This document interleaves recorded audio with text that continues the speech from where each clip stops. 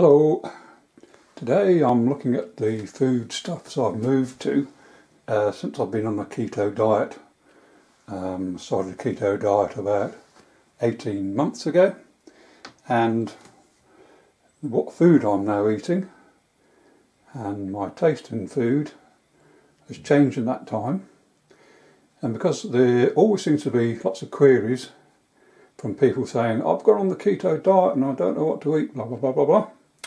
So here's just a quick run through to give you some ideas if you're new to the keto diet of what you can eat.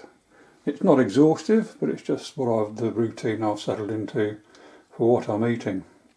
So reading from left to right, there's seeds and nuts. So what I do, I make up my own, mix, if you like. So the carb heavy nuts I tend to have less of, and the carb light nuts or seeds I tend to have more of. So actually I actually go to a wholesaler's and buy off the shelf about once every 6 months. But what I get is one of these huge bags. So, well, not one, but of each variety.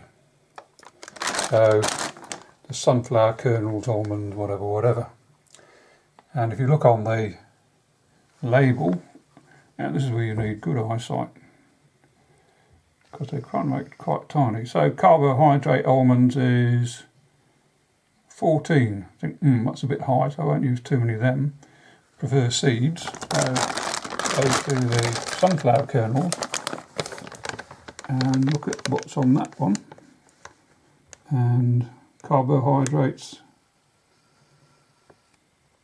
18, so that's even higher. So yeah, it's a bit of a one to watch. Now I'm using the term carbohydrates as on the sort of European standard, which excludes roughage, I think it is that the word for it, whereas the American standard is to include the roughage element, and it occurs as another line in the nutrition ingredients. So I think American it will be carbohydrates 20, roughage, what they call it, 6. So the net carbs is 14. So just be aware when you read on the internet about how many carbs it's got, what system you're using. So just to keep on with the seeds and nuts for a moment, I've actually got a list on my fridge, so I'll swing around to my fridge. So when I'm doing my top up, there's the list I go from, if that's clear. And I've actually put on the right hand side carbs per 100 gram. So I've got a choice of walnuts, sunflower seeds, Brazil nuts, hazelnuts, pecans, pumpkin seeds, chia seeds, flax and almonds. So that's what I go and top up with when I need it. Right, continuing the stroll through what we've got. Just tucked in behind there are the eggs. So I'll try and get free range if there is such a thing. And again, there's another difference between where I am in New Zealand and the States, in that here eggs can be kept out of the fridge because they're not washed, whereas in the USA it's mandated they have to be washed before being sold, and apparently washing it takes off a very thin outside membrane which stops any bacterial penetration. So yeah, if you're in the States, put them in the fridge. If you're not in the States, like I am in New Zealand, you don't have to bother putting it in the fridge, and you've got about 3 or 4 weeks life, and they'll be okay. Moving to the right, we'll go back to front or front to back. I'll go front to back. So here we've got beef bone broth. Now this is quite pricey, so a packet like this, which is 28 bucks New Zealand. So ouch. But it is quite, goes quite a long way, because you need a couple of teaspoons for a tin or a cup of the bone broth. Now I did used to make my own, but with this sitting on the stove for 48 hours, it can really pump out moisture into the atmosphere and can make the house pretty stinky. So I don't eat it often, but when I'm doing an intermittent fast of more than 24 hours, I usually have a cup of bone broth. Now here's all the good details down there. So it does actually say servings, approximate servings 33, so I'm getting about $1 per serving. And to be frank, I can't taste the difference between using this and making my own. There we go. Behind that I've got dark cocoa, a mixer, and it say sugar free, but it's got xylitol in it, I think. Drinking chocolate, peppermint flavour. Now I use these for making fat bombs and making ice cream. So, and I'll do some videos on that. So here we've got carbohydrates, 4.2 per 100. Oops, there we go, 4.2 per 100.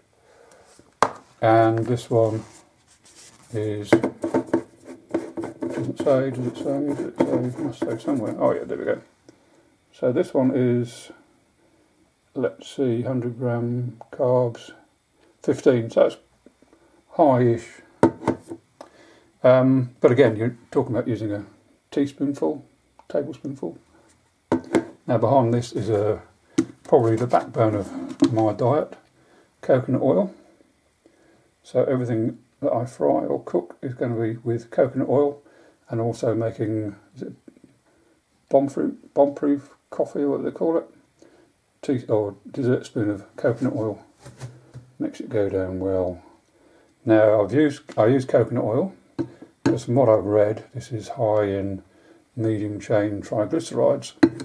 So there's long chain, short chain and medium chain, and the medium chain triglycerides can be directly absorbed, whereas the long chain and the short chain aren't directly absorbed but go into the gut, enter the lymphatic system, go into the lymphatic system, and then once they've been the tick, they're okay to ingest. They are then absorbed. So that's the coconut oil is a quick hit, if you like.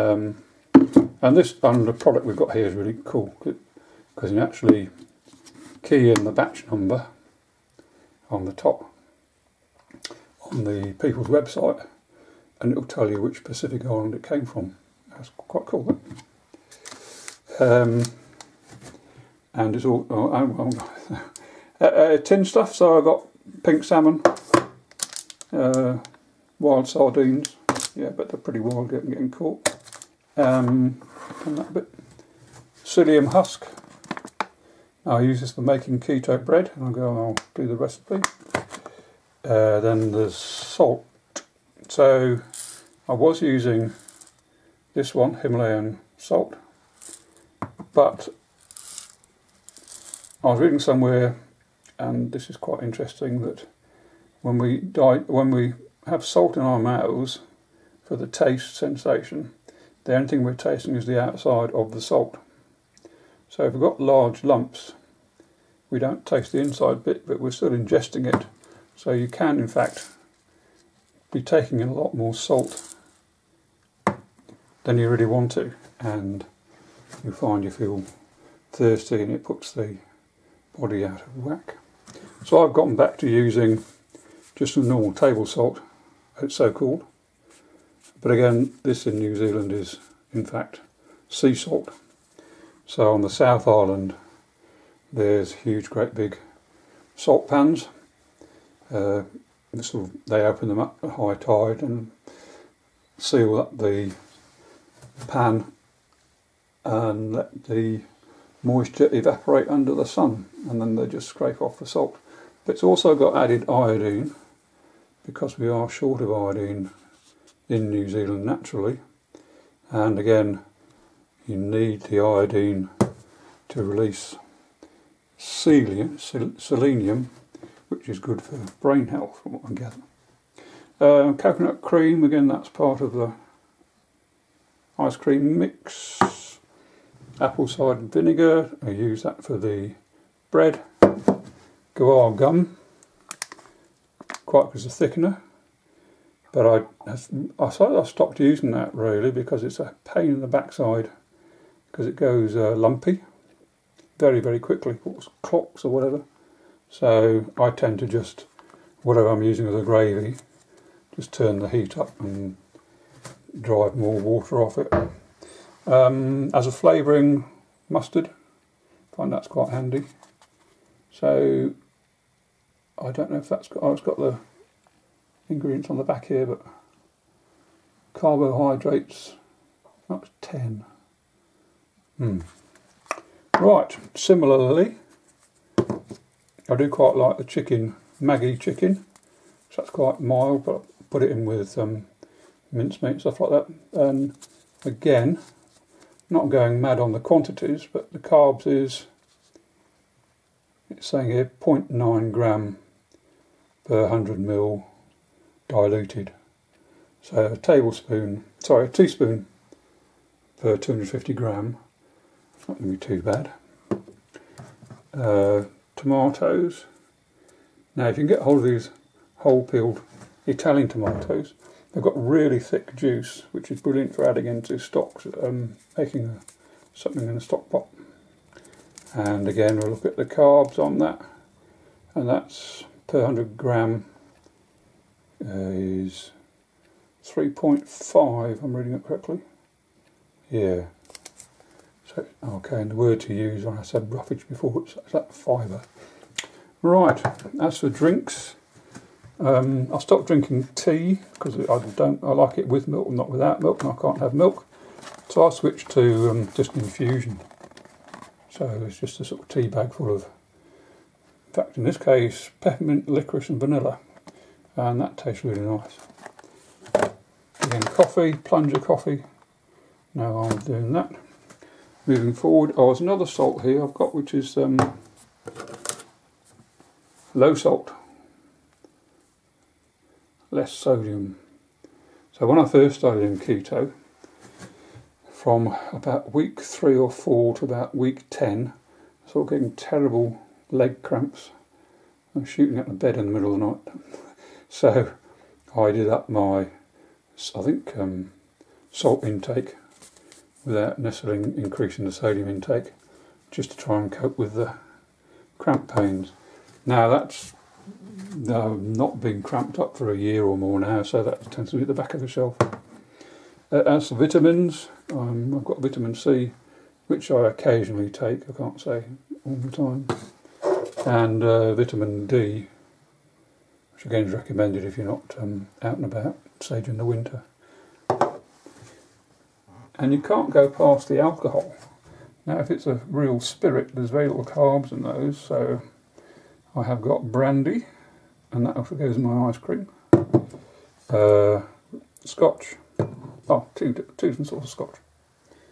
So that's about it outside. And one thing that I've rediscovered recently, which I used to love as a kid, was licorice root, which is there, and it's basically a stick of wood, and you just break off, say, that much, and then have it and put it in your mouth, and you just sort of chew on it, and after about 5 minutes or so it goes soft, and it extracts the licorice taste, and then you just sort of chew on it, suck on it for about 10 or 15 minutes till all the taste is gone. So that's quite a bit of a lifesaver when you want to do it with fridge browsing. And yeah, when you're keto, there's not a lot of browsing to be browsed. So, or grazing, isn't it grazing? Food grazing. So I just pop a little bit of that in my mouth and that keeps me happy. Right, well I think that's all the stuff that's out of the fridge. So I'll go to the fridge again. And here I'll first of all pick up on the veggies. So again, I've made a list that just sticks on the fridge door about what veggies I can have. Again, it's not an exhaustive list, but it's the one that I might sort of rotate. And you probably can't read, it's gone a bit faint in the sunlight. But what have we got? So, what you can have without being too guilty. Spinach, which is really cool. Celery, which I don't have all that much. Carrot, that's a bit carby. Cabbage is also a bit carby. Daikon or daikon, don't know what it is, look it up. Well, some in the fridge, I'll show you. So Diakon. Cauliflower, again a little bit carby. Broccoli, bok choy, and that's really nice as well. And that tastes, I suppose. The only thing I can sort of say equivalent with texture and taste is probably asparagus. But, rhubarb, yeah, I'm to the rhubarb, that's good. Spring onions, leeks, alfalfa, cress shoots, tomatoes, and again I'm not too keen on tomatoes because they're quite high in carbs. Mushrooms, yeah, if you can get hold of the portobello mushrooms, they freeze well. So we've got a mushroom factory nearby, and buy say a couple of kilos and freeze up quite a bit. Strawberries, and also at the moment, because we're in season, blueberries I'm eating. Garlic, ginger, kale. Oh, ginger, of course, I'm just talking about the ginger root. And lettuce, and I suppose there's a few left out. Zucchini as well, I suppose, but I haven't tried that recently. Right, so what's in the fridge? Open the door. Okay, I'll open the door. Right, so in the fridge, what have we got? I've actually switched the fridge off, so the light's not on, so I'll switch it on and hopefully it won't be too noisy for you.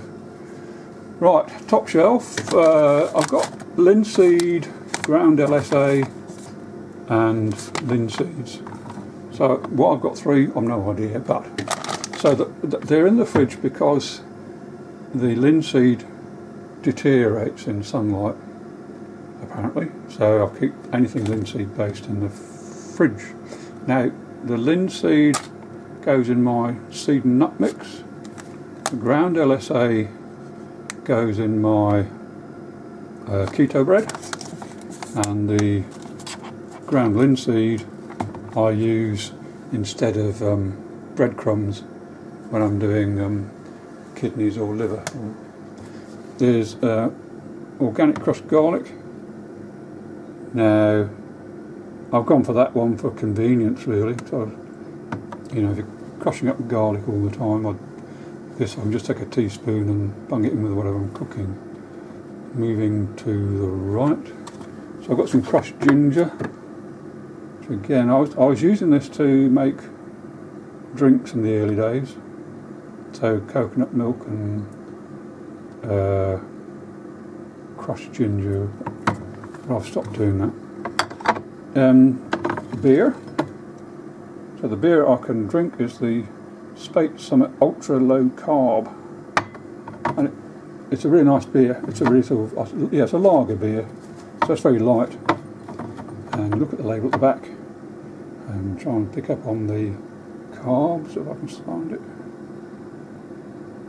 So it's about 0.5 grams per 100 ml. So that's nothing, so that's cool. I'm also a bit of a peanut fancier, so not in the seed and nut mix because they overpower it, but I use this one, which is chia seeds and flax seeds peanut butter, and I use that to make fat bombs, and 40 Thieves peanut butter crunchy blah blah blah is my indulgence when I want to have something out the fridge. So where's the, oh here we go, carbohydrates, so that's 10 grams per 100 ml. Now, 10 grams per 100 grams. Now, I actually had a email discussion with these guys because I bought another one of these off the same shelf and it had gone to 14 grams. I thought, what? And they just said, well, it's where they source it from, and they have to go from what the people they source it from says. So it can vary. It does pay before you pick up some of these things off the shelf. Check what the carbs in. Don't think, oh, it's always going to be 8 or 9 or 10, because there can be some nasties if they've decided to add sugar or something like that.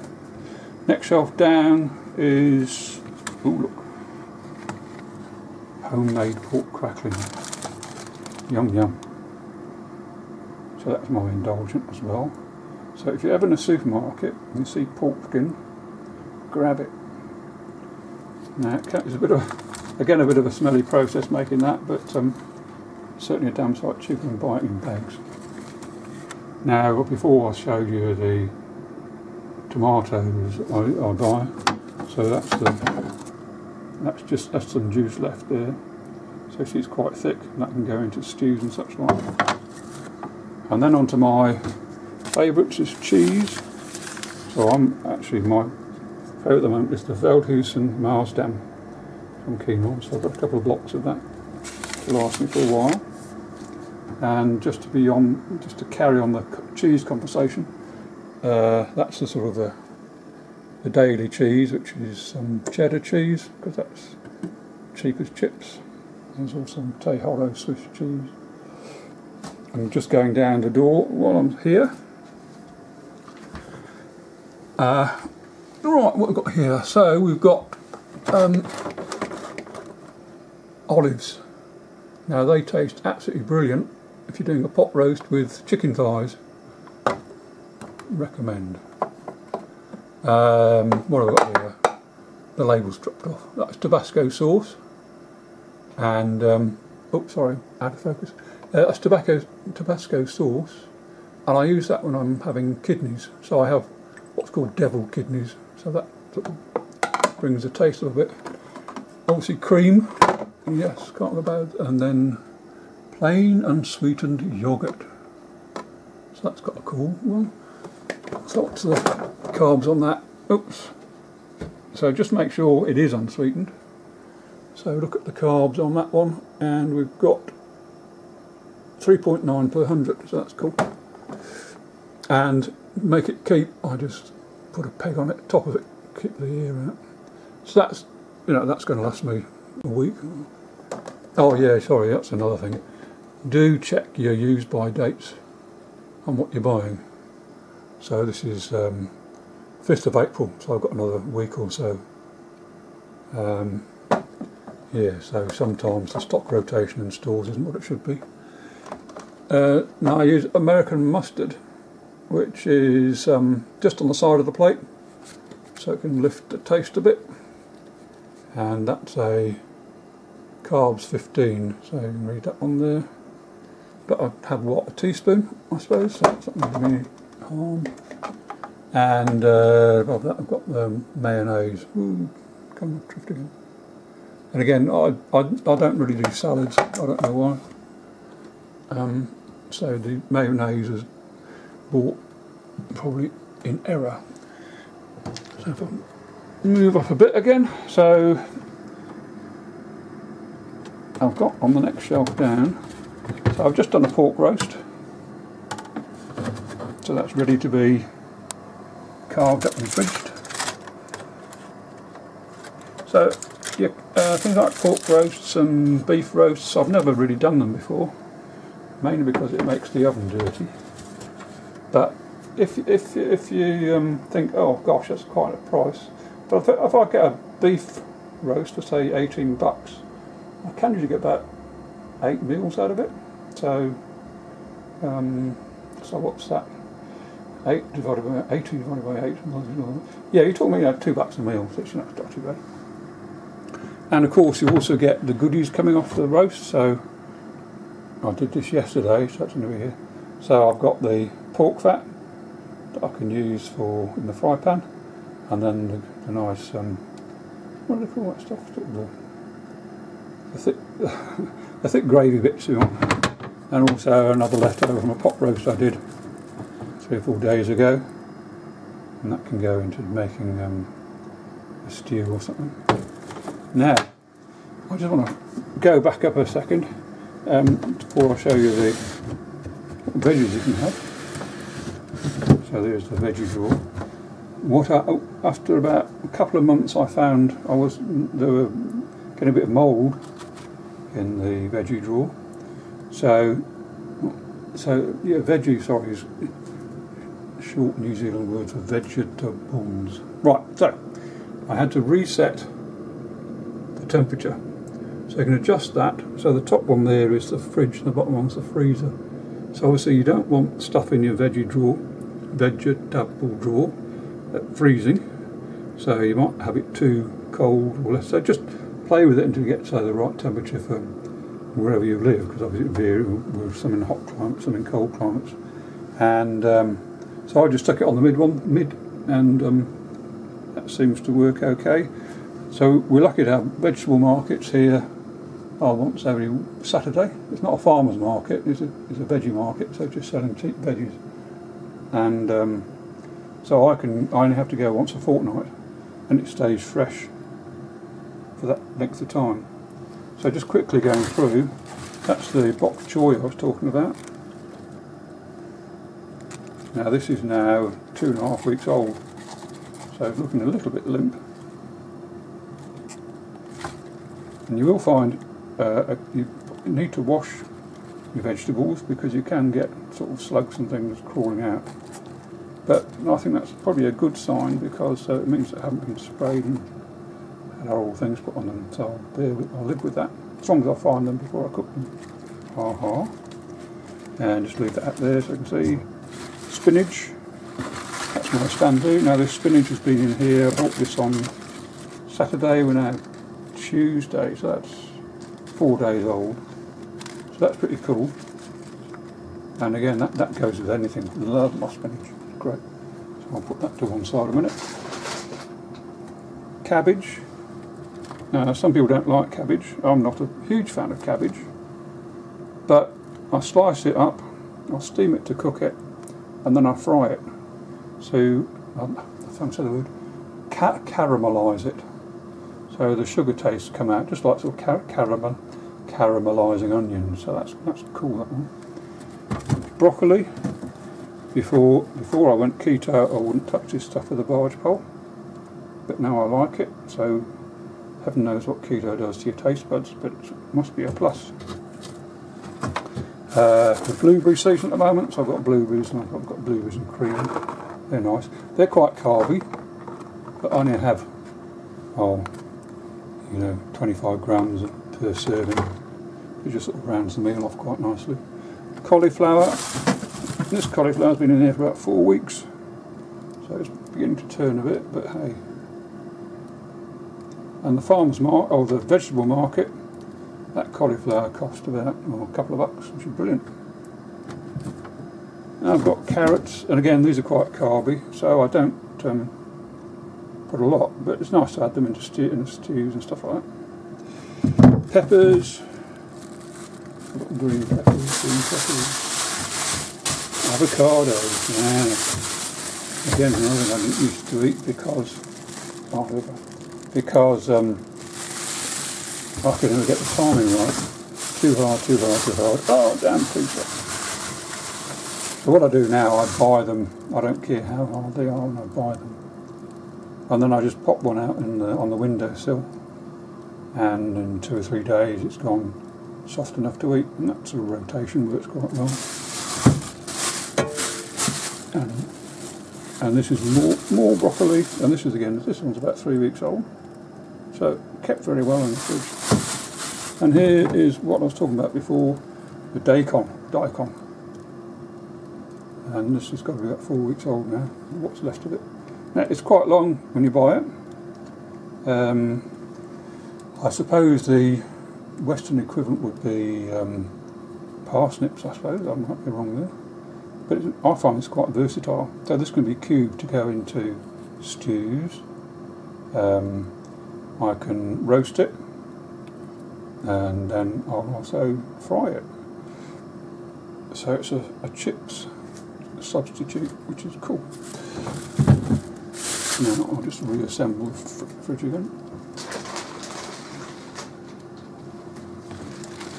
Almost there, folks. I've just got the freezer to go. Oh, you're still awake. What? Now then, so close that door.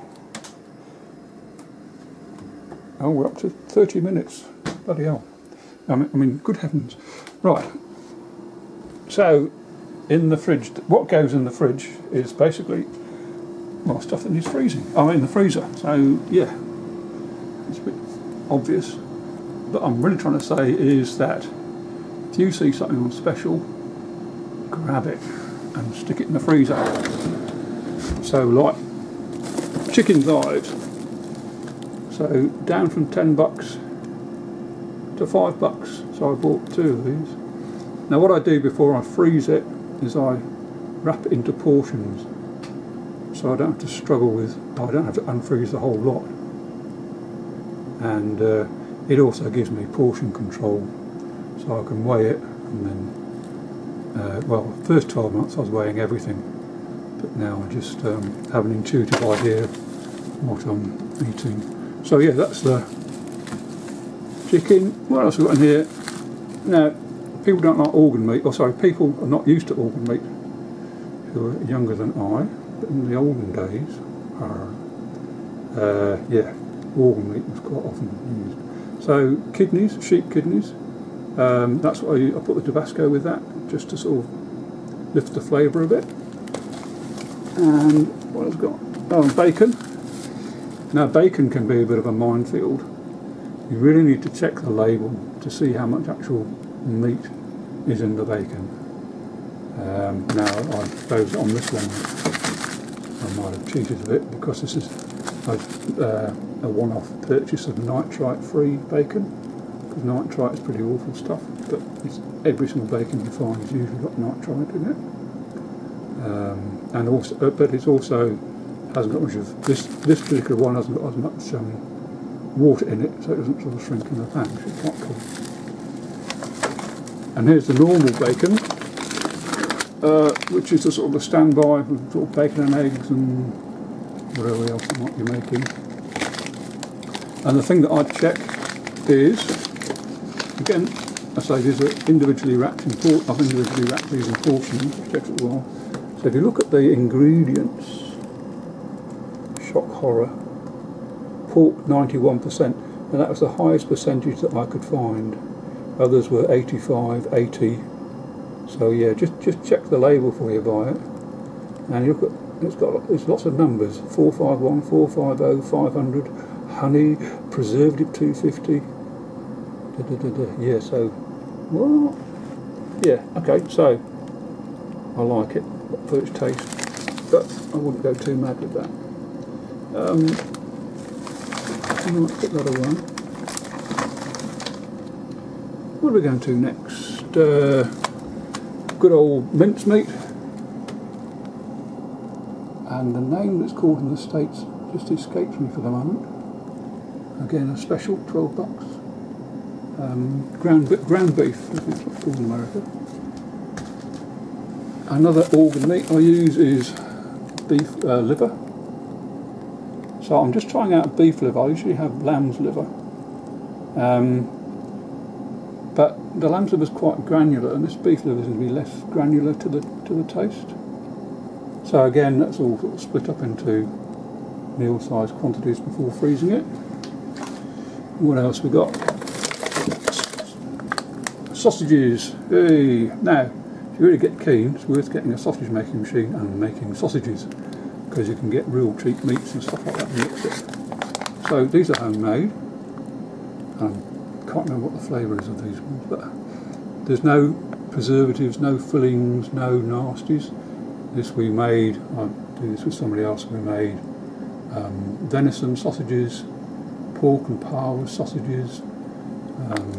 Oh yeah, we bought half a lamb, that's right, and there's lots of offcuts with it, so the offcuts we use to make lamb, that might in fact be what these are, the lamb offcuts. Oh, also this one, my fingers are freezing. Now also what we've got here, oh look, oh yeah, there's the venison sausages. Venison sausages, and they do taste good. Now it took about 3 or 4 goes before we got something that we liked, but hey, they taste really good. Now, oh yeah, that's the sausage skins that we use. And if you're going to make sausages, it's best to get the natural skins rather than the substitute stuff, because it's much easier to work with. We get in there? Yes, I've got one more drawer to go. Break it, add to it. Now, here we go. So, I'll just put those back. indulge me in it. That was easily done, wasn't it? Right.